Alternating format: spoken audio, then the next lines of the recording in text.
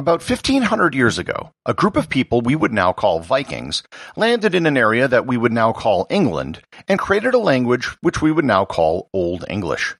Fast forward to today, and people from over 140 countries are listening to a daily podcast about random stuff in a dialect we call American English.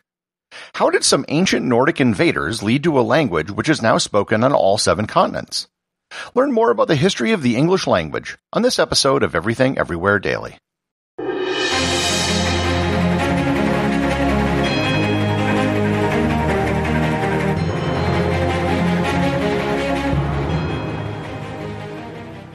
This episode is sponsored by Audible.com. My audiobook recommendation today is Our Magnificent Bastard Tongue, The Untold Story of English by John McWhorter. Covering such turning points as the Viking raids and the Norman conquest, and the Germanic invasions that started it all during the 5th century AD, John McWhorter narrates this colorful evolution with vigor. Drawing on revolutionary genetic and linguistic research, as well as a cache of remarkable trivia about the origins of English words and syntax patterns, McWhorter ultimately demonstrates the arbitrary and maddening nature of English, and its ironic simplicity due to its role as a streamlined lingua franca during the formation of the British Empire. You can get a free 1-month trial to Audible and 2 free audiobooks by going to audibletrial.com/everythingeverywhere or by clicking on the link in the show notes. Of the thousands of you listening to my words right now, I really don't know much about any of you. I don't know where you are, your age, sex, occupation, or even the device that you're listening to this on. However, there is one thing I do know. I know that everyone listening to this speaks English to some extent. Whether it's your first language or a second language, to some degree you have to speak English. Most people who speak English have never really given the origins of the language any thought, other than maybe the fact that it came from England. English, to the surprise of many people, is a Germanic language. Its roots come from the wave of Nordic peoples who migrated to England from the area which is now Denmark, North Germany, and Northern Netherlands. These people came from tribes called the Angles, the Saxons, and the Jutes. The name of these Germanic tribes are where the term Anglo-Saxon comes from. They basically filled the vacuum which was left after the collapse of the Roman Empire in Britain. They all had different dialects of Anglo-Frisian, Frisia being the northern part of the Netherlands. Over time, as these people intermarried, they developed a language which we know as Old English. This was very much a Germanic language, with only a few words from Latin which came into use from the adoption of Christianity. Most English speakers today would not be able to understand Old English at all. To give you an idea what it's like, here are the first few lines of the Lord's Prayer in Old English. Fader ura, thutha arton havanum, sithin namaya harchod, tobe kuma thin richa, ya wurtha thin willa, on earthan swaswa on havanum. Yeah, it's basically a foreign language. You might be able to figure out bits and pieces, but it's a far cry from the language that we know today. The next big change in the language occurred in the year 1066, with the Norman invasion of England. The Normans came from Normandy in France. Their lineage came from Vikings, which raided the area and then settled and blended in with the locals who were speaking Romance languages. Romance languages being those languages that were derived from Latin. The language which the Normans brought to England was Norman, which was a form of Old French with some Old Norse words that were mixed in from the Vikings. The Norman royalty didn't bother to speak the language of the locals. The court of the English crown basically spoke this Old French dialect for several centuries. Some kings of England did learn English, but they learned it as a second language and not as their primary language. The fact that the king and his court spoke French meant that if you wanted a place at court, you needed to speak it too. That meant the nobility, most of whom were Norman, were speaking French. The words from the Romance language, all originally based in Latin, began seeping into the English language of the common people. From the Norman conquest until about the year 1500, you saw the rise of what became known as Middle English. Middle English saw major changes in grammar, vocabulary, and pronunciation. The Latin-based words of the nobility heavily influenced the development of English during this period. Middle English was the language of Chaucer and the Canterbury Tales. Middle English can be sort of deciphered by speakers of modern English. Much easier than Old English, but it would still take some effort. Eventually, English, this language of the people, found its way into the upper classes after the upper classes had influenced the language for centuries. The first king of England who actually spoke English as a first language was believed to be Henry IV, and he would have spoken Middle English. The beginning of modern English began with what is known as the Great Vowel Shift. This was a large change in the pronunciation of words. For example, the word meat went from being pronounced met to mate to finally meat. The word boot used to be pronounced boat. The word bite was originally beat, then bait, and then finally bite. While the Great Vowel Shift was happening, spelling also became standardized.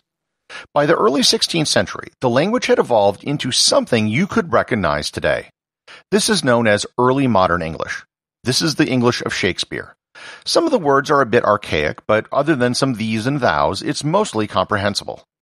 You could probably travel back in time and have a conversation with Queen Elizabeth I, but it might be like talking to someone with a really heavy accent. Oddly enough, Queen Elizabeth could probably have a discussion with you easier than she could have with someone who was born 100 years before her due to the Great Vowel Shift. The fully modern English that we know today can be considered to have arrived around the 18th century. Dictionaries published from that period could still mostly be used today. Around the time that modern English was developing, something happened on the geopolitical stage. England became a really big deal. The British Empire began taking over the world, and they took English with them. English went from an odd language spoken on an island off the coast of Europe to a truly global language. In some countries, they brought English speakers with them, like Australia and the United States, where the language took on a life of its own. In other countries, English was used by the educated local elite in the country, and oftentimes served as a universal language for large countries like India, where there were dozens of languages otherwise spoken. Empires rise and fall, however. Just because a country and a language might dominate at one point doesn't mean that it will do so forever. Latin and French were once the languages of diplomacy and commerce in Europe, and both of them eventually fell out of favor. As the British Empire waned in the 20th century, it just so happened that the country which replaced them also happened to speak the same language, the United States. This time, the passing of the global hegemon torch from Britain to the United States also happened at the same time when electronic communication and mass media was taking off. English was the dominant language for motion pictures and popular music. Post-war organizations adopted English as their working language. The International Civil Aviation Organization, for example, recommends that all air traffic control communications be done in English, and almost all international flights are. The day-to-day working languages of most international bodies is English, including the European Union and the European Bank, even though the UK is no longer a member. Today, English is the widest spoken language in the world, although it does not have the largest population of people who speak it as a first language.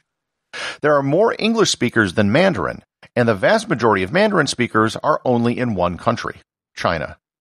English, however, is an official language in 55 countries on 6 different continents, and it's the working language between research stations in Antarctica.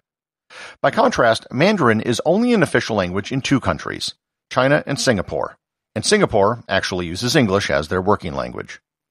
Today, more books are printed each year in English than in any other language, doubling the number printed in Chinese. Likewise, there are more newspapers, films, and web pages in English than in any other language. The largest English-speaking country is, not surprisingly, the United States. The second largest English-speaking country is India, even though only 10 to 15% of the population can speak English. Given the size of the population, that still adds up to a lot of people. It's followed by Pakistan, Nigeria, and the Philippines. The United Kingdom has only the 6th largest English-speaking population in the world. In Europe alone, many countries now have over 50% of their population that can speak English. This includes Germany, Belgium, the Netherlands, Sweden, Norway, Finland, Switzerland, Slovenia, Greece, and Estonia. Oddly enough, English is not an official language in the United States, which has no official language. Unlike some other languages like French, there's no academy or organization which oversees English. It's a totally organic language. One result of this is that the language keeps evolving, and it's also affecting other languages as English words and idioms pop up in their native languages. This can result in hybrid Englishes around the world. In Singapore, Chinese and English are often used together to form what's called Singlish. Likewise, in Germany, you can hear people speaking Denglish. The influence goes both ways. Other countries where English is spoken will add words and phrases to English that might not otherwise exist in the language. Schadenfreude is a recent adaptation from German, and I've encountered the use of the word kindly instead of please in many countries, which came from India. English has developed into a global language mostly by historical accident. However, how good is it at being a global language? Well, it has pluses and minuses. On the plus side, it's a very forgiving language. There's no correct accent. An Indian or Caribbean accent is just as valid as a Canadian or Australian accent. Simplified English can be very easy to learn. There's an entire Wikipedia that exists just for simplified English. There are no genders in English. Instead of memorizing if a word is masculine, feminine, or neuter, as in German, in English, every noun just uses the or a. English is really a marriage of Germanic and Romance languages. Although it has Germanic roots, over half of the words in English have a Latin root, usually by way of French. If you speak a Romance or Germanic language, there's probably something in English that you can already recognize. On the downside, the hodgepodge nature of English means there's a lot of things about the language that make absolutely no sense. The words enough and stuff rhyme, yet are spelled totally differently. We have silent P's in words like psychiatry. I was researching a possible episode on spelling bees, only to be shocked to learn that most of the world doesn't have spelling bees. They don't need to because their languages just make sense and everything is spelled how it sounds. So while basic English might be easy to pick up, mastering English can be very, very difficult. So what does the future hold for English? The number of speakers is only expected to increase, perhaps by a lot. The number of students learning English in India is expected to double over the next several decades. Likewise, the number of people who are at some stage of learning English in China, usually well below fluency, is believed to be as high as 200 million people. In a few decades, it's possible that China could have the largest number of English speakers in the world. English has achieved an escape velocity, where it's now well beyond the control of the countries that gave it birth. If a Norwegian is talking to a Korean while on vacation in Dubai, they will almost certainly be speaking English. As more people learn English, the incentive for everyone else to learn it will only become greater. It might never become the first language for most people, but it has already become the primary second language for most of the world. It could be that in 100 years or more, the global language isn't English, but rather something which was based on English, in the same way that Old and Middle English were the precursors to the language that we have today. The associate producer of Everything Everywhere Daily is Thor Thomsen. If you'd like to support the show, please donate over at patreon.com. There is content only available to supporters, merchandise, and even opportunities for a show producer credit. If you know someone you think would enjoy the show, please share it with them. Also remember, if you leave a 5-star review, I'll read your review on the show.